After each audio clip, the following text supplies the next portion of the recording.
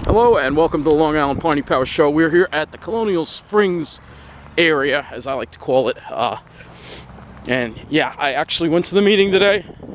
I spoke, and you're gonna hear the speech while I'm here in the Pine Barrens. I'm gonna make it for you. This is a beautiful spot, as you can see. Look at all these delicious shapes here. And you know, unfortunately, it wasn't addressed. So I'm gonna actually read to you my speech as soon as I find a spot we can set up for. This is a beautiful spot here, Pine Barrens, that's just east of the Pine Lawn Cemetery. And it's very beautiful here. And we have a very nice day. Again, a second nice day in a row now. Yesterday, no video, but I did the nice hike in New Jersey, but I did not take a video. I don't take a video of all the hikes like I used to. I just, you know, like I said, I don't want to. It's not that I'm quitting YouTube or anything, I just don't want to go at the pace that I used to go at, you know.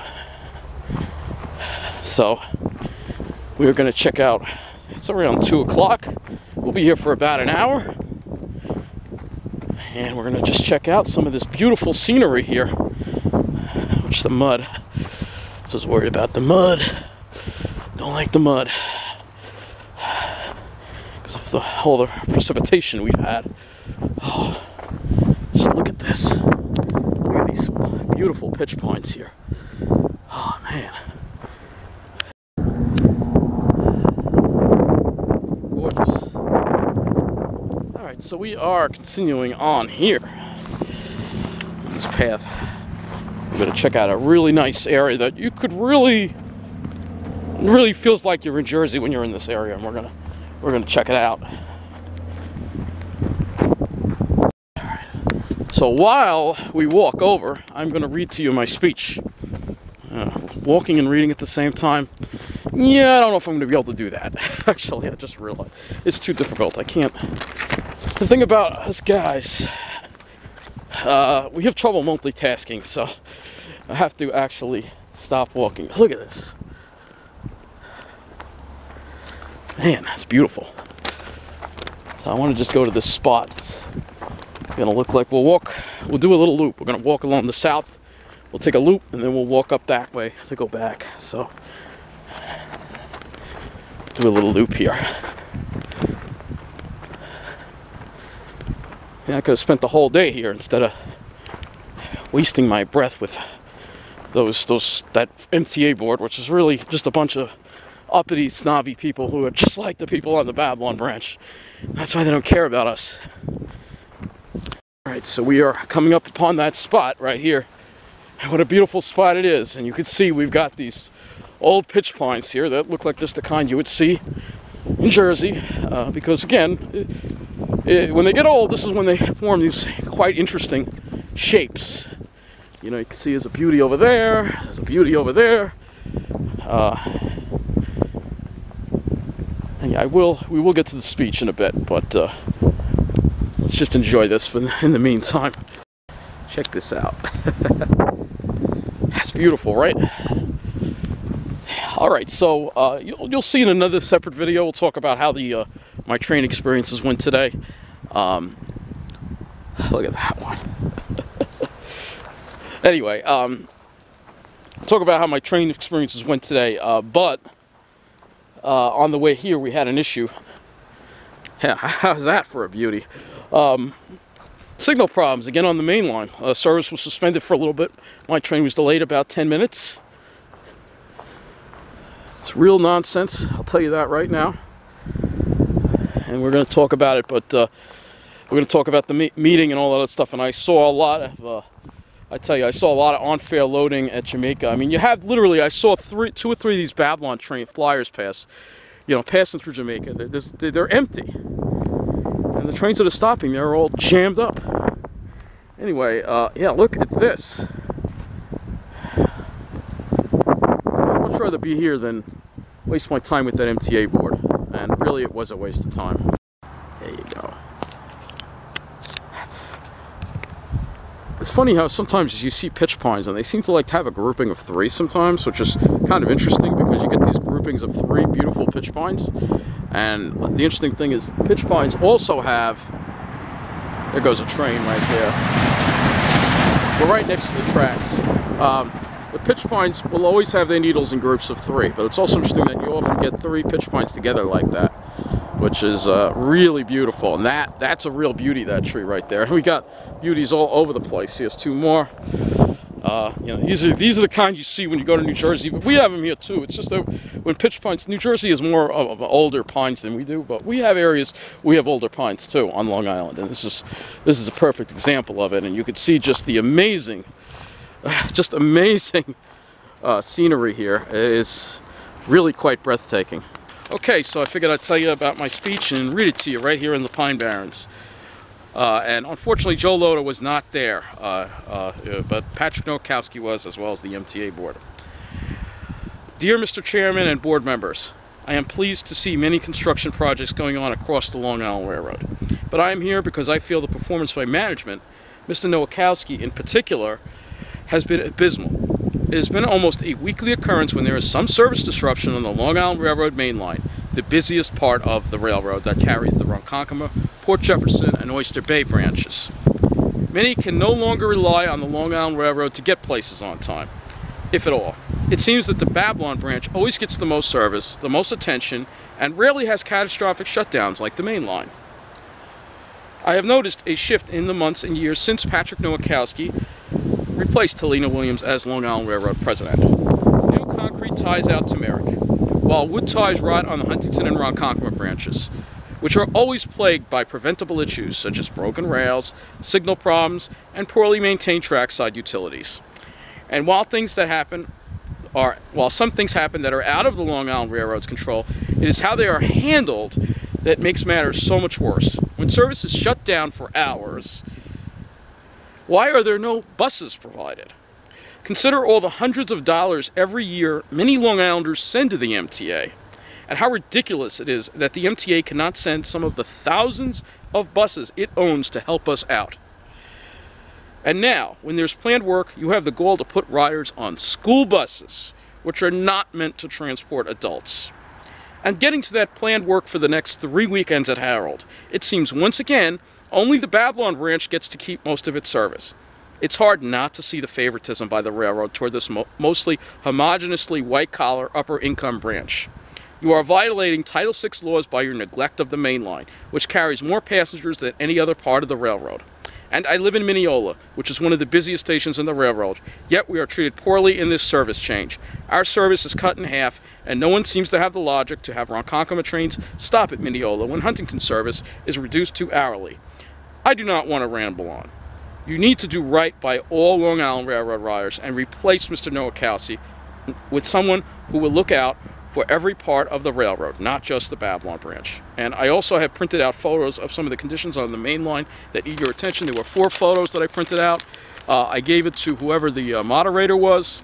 Nobody commented on them. And basically, they were the photos of the stuff you've seen, the rotten wood ties, the cracked concrete at Mineola, the rotten wood ties, you know, and other conditions that are across the area. You've seen all the pictures. I figured I'd share them with the board in person, but no, they didn't comment on one of them. And no one criticized Mr. Nowakowski. Not one person. Not one person said anything about replacing Mr. Nowakowski or about the condition of the main line. They just talked about general service disruptions. I thought the railroad needs to do a better job at communicating. They need to, you know, fix the infrastructure, but they never referred to the main line in particular. One board member did ask why the Huntington branch has not enough service, and it was explained that, and rightfully so, that there is no yard at Huntington, so that is something they have to work on in the future.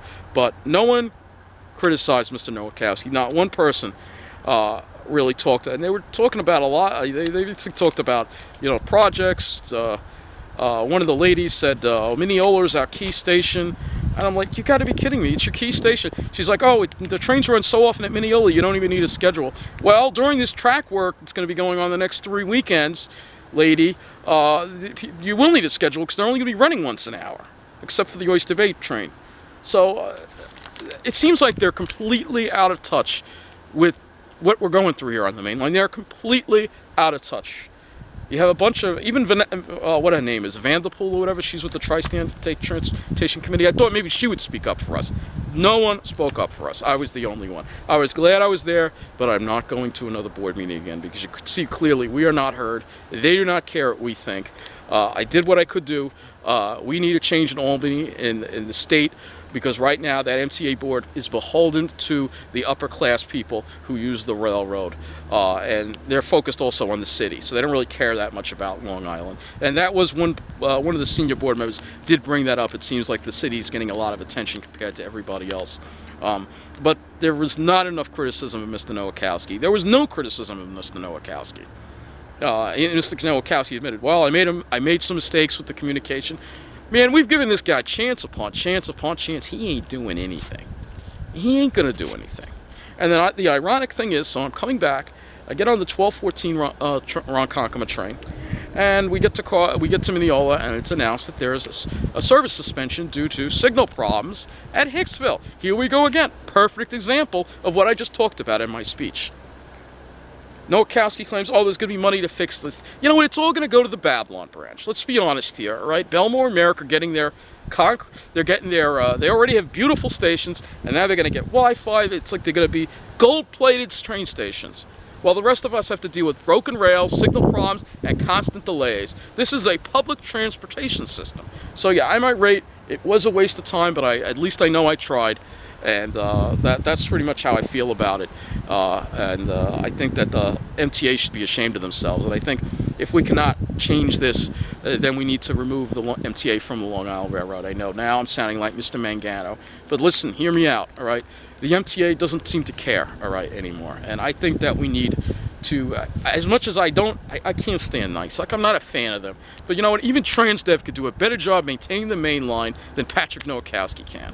All right? It doesn't mean I want them running the railroad, but I'm just saying this. The MTA doesn't take us seriously. And maybe it's time that we form our own transportation authority here on Long Island. I talked about this years ago, to run the trains and run the buses and not have the MTA involved anymore, because they're so focused on the city and they're so focused. It seems like Long Island, because we're an island, we are somewhat isolated, and they seem to treat us that way. And I'm disappointed, as far as all the board members, I'm disappointed in all of you for not even looking at the pictures or commenting on it. These are dangerous conditions here on the main line, especially with that cracked platform at Mineola. Yes, I know it's going to be replaced when the third track project, but you know, it's still a danger that needs to be fixed. All right, look at what happened in Florida with that bridge collapse. You know, is that going to happen at Mineola? It very well could. At least I have the pictures and the video to document it. So if it does happen, we'll know who to blame, and that'll be Patrick Nowakowski. And the other thing is that, you know, look at the work they are doing in stations like Hicksville. I mean, Hicksville looks like crap. That's the other thing, ladies, saying, oh, Hicksville's so nice. The video's online. I can pull it up. I'll criticize it in another video. But, I mean, you got to give me a break. They're completely disconnected. It's just like what happened with the way our Pine Barrens are treated. Look at what happened at Connecticut. Now, Connecticut River State Park used to look just like this. But the state took too long to act to stop the pine beetles, and we lost a lot of the pitch pines there because of it, all right? Same thing. This is what I'm saying. If we were our own state, we would make the Pine Barrens our national treasure. If we were a state, we would make the Pine Barrens our state treasure. Right now, New York seems to neglect the Pine Barrens, and they treat us as a stepchild and not a treasure. And that needs to change. That needs to change, and that would change if we were our own state. No longer would the Pine Barrens pay second fiddle to upstate and the mountains and the Adirondacks. No, the Pine Barrens would be our state treasure if we were our own state. All right, so we're back in the open area now. I'm going to be leaving here in about a half hour, but I'm not done yet showing you some of the beauty here. We have some more great shapes over there, so let's check them out. All right, it's the other spot that I wanted to show you. It's beautiful. You just got to watch. There's a lot of green briars and vines going on in the ground, so. But we have some beautiful shapes here. I just wanted to show you before I head on out. I just wanted to show you this one spot here. It's pretty freaking amazing.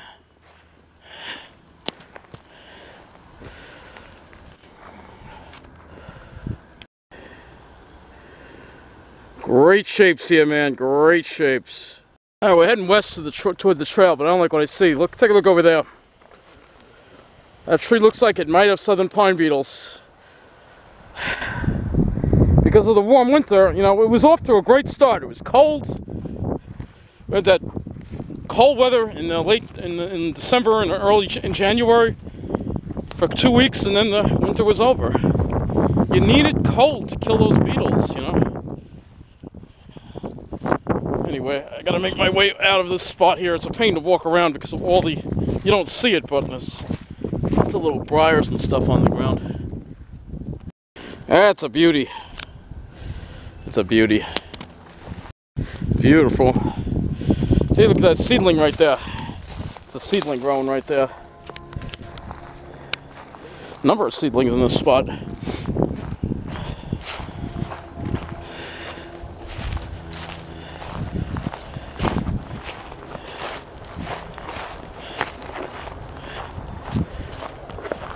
Yeah, take a look at all the seedlings growing here. There's some more. Whole bunch of them here. It's good to see. These look like brand new seedlings too. Probably maybe a year old or less. That's good to see. It's always good to see reproduction. Alright, I'm going to wrap up this video. I didn't want it too long video, but wow, beautiful day. Two beautiful days in a row. It's a rare thing the way it's been lately. Anyway, I hope you can understand why I'd rather be here than dealing with those sharks at the MTA. I'm trying to, that sharks is a kind word, trust me. I could say worse. Anyway, that's it. Take care. Thanks for watching. And remember what it's all about. You know what it's all about, man. It's all about those great shapes.